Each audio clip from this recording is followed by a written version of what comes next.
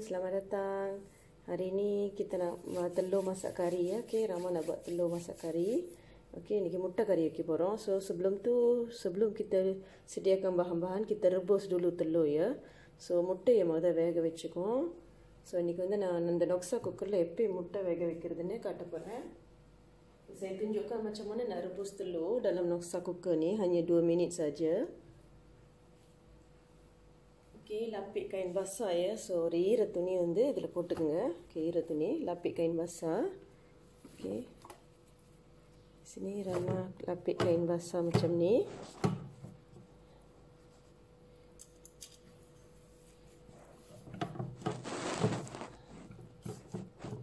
Okay, saya dah lapik ya. Okay, sekarang kita masukkan telur. So முட்டை இதுல வச்சிருவோம். So முட்டை இதுல வச்சிருவோம்.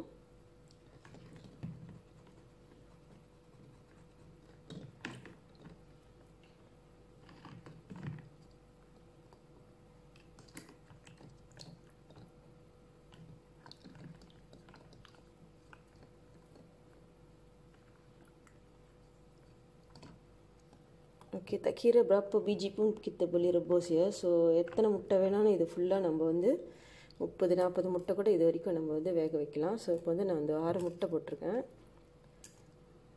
Okay. So kita tuang sedikit air, கொஞ்சமா தண்ணி விட்டா போதும். லேசா அந்த மாதிரி லேசா கொஞ்சமா, ரொம்ப வேண்டாம். Okay. Okay, so pada masa yang sama saya juga nak rebus gram dal ya. So கடலை பருப்பும் இதிலே நான் வேக வச்சிடுறேன். So saya dah rendam ni. Saya dah rendam. Okay, selama 2-3 jam. Okay. Saya masukkan sekali lah, kita boleh steam sekali ya, rebus kukus sekali dengan telur ni. So இந்த மாதிரி நீங்க சேர்த்து இது வந்து வேக வச்சிரலாம். So saya dah basuh dal ni ya, gram dal. Okay, kita masukkan ubi kentang sekali ya, semua sekali. So இதெல்லாம் போட்டு நம்ம steam பண்ண போறோம். Okay, sekali. Kita steam sekali ya. Okay. Okay, இந்த knob வந்து pressureல வைங்க. Okay, pressure. So letak dekat pressure ya. So sekarang kita setkan dia. Okay, sekarang kita setkan dia low pressure. 2 minit ya, 2 நிமிஷம் low pressure. So அது வெந்துரும் கொஞ்ச நேரத்துல. Okay, kita sementara kita tunggu dia masak, kita sediakan bahan-bahan untuk kari ya. So கறிக்கு தேவையான பொருட்கள்லாம் ready பண்ணிடுவோம்.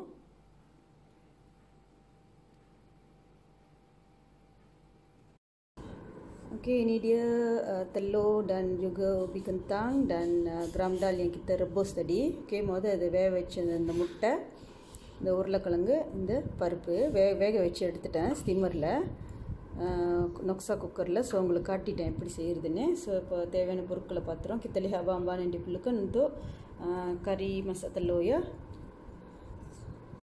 Okay, kita lihat bahan-bahan untuk masak kari telur. Okay, முட்டை கறிக்கு நம்ம தேவையான பொருட்களை பார்த்துறோம்.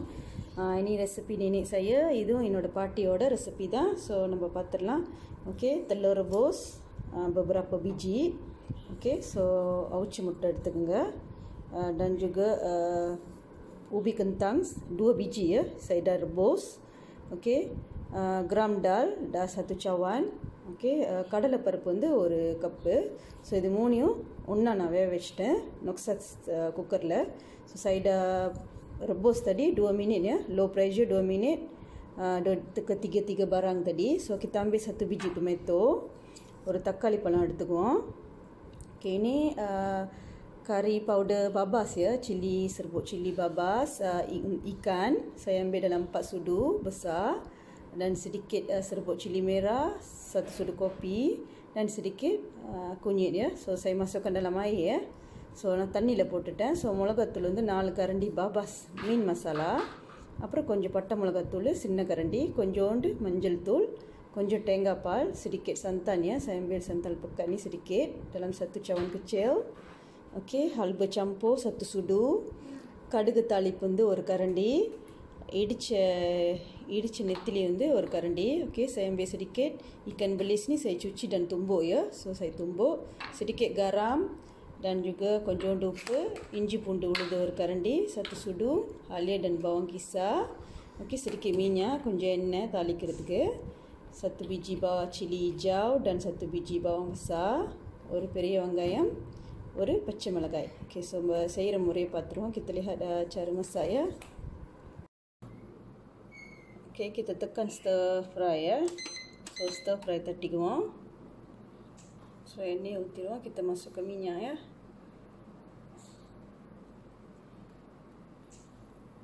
Kita masukkan halba campur ya. So தாளிப்பு போட்டுருவோம்.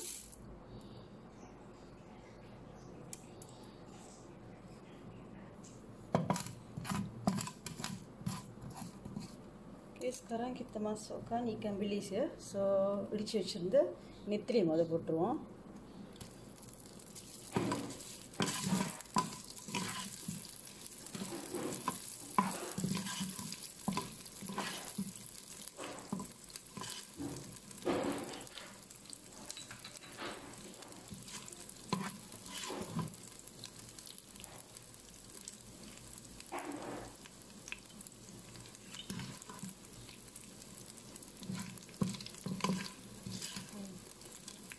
Okay, kita perlukan sediakan daun kari 2 tangkai ya. So கருப்பில் ஒரு 2 கொத்து எடுத்துக்கோங்க கடைசியாக போடுறதுக்கு.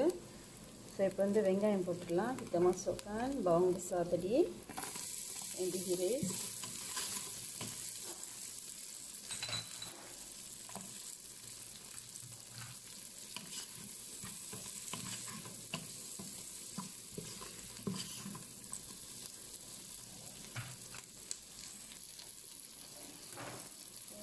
Kita masak dalam cooker ni tak perlukan banyak minyak ya. So நிறைய எண்ணெய் ஊற்ற தேவையில்லை. ஸோ இப்போ வந்து இஞ்சி பூண்டு விழுது. Kita masukkan halia, bawang putih dipisah tadi.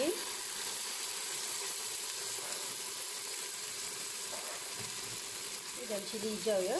So பச்சை மிளகாய் போட்டுருவோம்.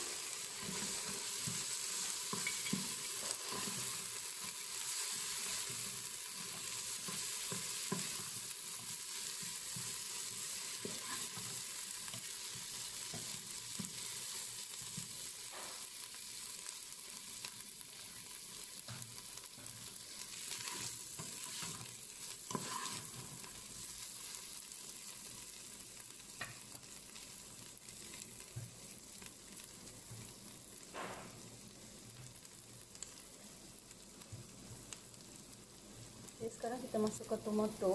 So தக்காளி பழத்தை போட்டுடலாம்.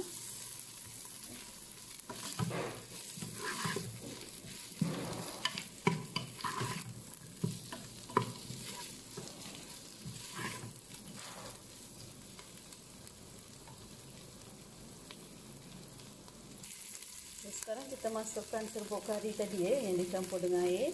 So மிளகாத்தூள் கலந்து வச்சோம்ல தண்ணியில் கரைச்சி வச்சுட்டு அதை ஊற்றிடுவோம்.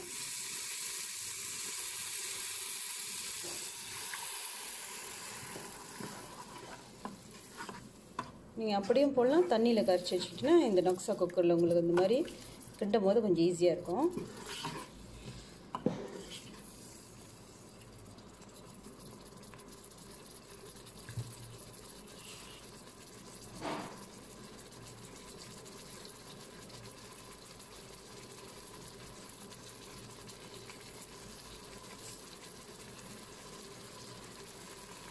Kita tuangkan sedikit air ya.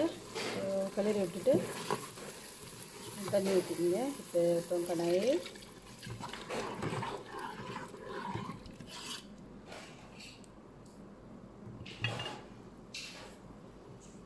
Okay, dah mendidih ya. So கொதிக்க ஆரம்பிச்சிருச்சு. தக்காளி பழமும் சாஃப்ட் ஆயிருச்சு. dah lembut ya. Tomato kita dah lembut.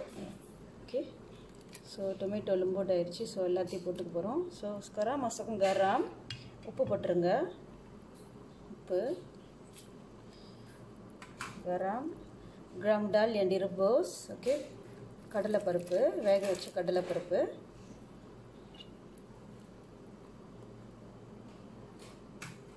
ubi kentang yang direbus, okey, வேக வச்ச உருளைக்கிழங்கு,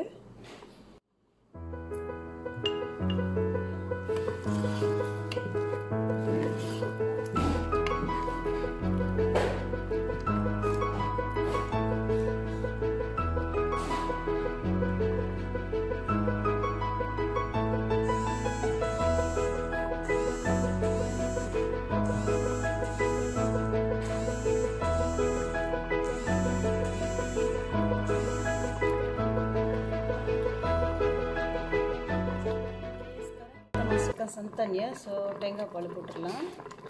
தேங்காய் பால் ஊற்றிடலாம். Okay, sekarang saya masukkan telur ya. So முட்டையும் போட்டுடலாம். இந்த முட்டை வந்து இந்த மாதிரி வந்து நீங்கள் வெட்டி வச்சுக்கணும். ஸோ முட்டை வந்து ஸோ கத்தியில் இந்த மாதிரி வெட்டி போட்டுக்குங்க. ஸோ கிட்ட பொத்தோங்க. Oke, kita potong supaya masala tu rempah tu masuk ke dalam ya. So அப்பதான் அதோட கறிலாம் உள்ளுக்கு இறங்கும். இந்த மாதிரி கத்தியில நம்ம வெட்டினாதான். ஸோ 4 பக்கமும் வெட்டிட்டு so saya potong ya. So saya potong. Dah siap ya. Kita stopkan stir fry dan masukkan daun kari ya. So இப்போ வந்து நிப்பாட்டிடுவோம் அடுப்பை. Okay, kita stop. Okay, kita masukkan daun kari ya. So கருப்புளை போட்டுருவோம். So அடுப்பு நிப்பாட்டி கூட அது கொதிக்குது. So அவ்வளோ சூடு இந்த போட்டு அதனால வெள்ளனே நிப்பாட்டிடணும். ஸோ ரெடி ஆயிடுச்சு நம்ம கறி. Dah siap. Okay, kari telur dah siap. Resepi nenek saya. Okay, sekarang kita serve ya.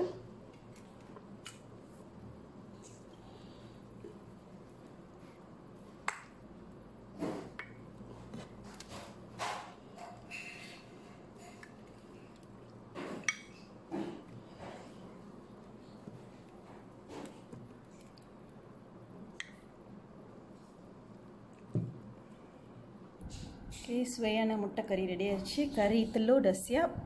Okay, ada dal ya. Ini resepi nenek saya mesti sedap. Okay, sila cuba. அடுத்த நிகழ்ச்சியில் அடுத்த சமையலால் உங்களை சந்திக்கிறேன். நன்றி, வணக்கம். Kita jumpa lagi dengan masakan yang lain ya. Jangan lupa subscribe பண்ண மறந்துடாதீங்க. Kita jumpa lagi. Bye. நன்றி, வணக்கம்.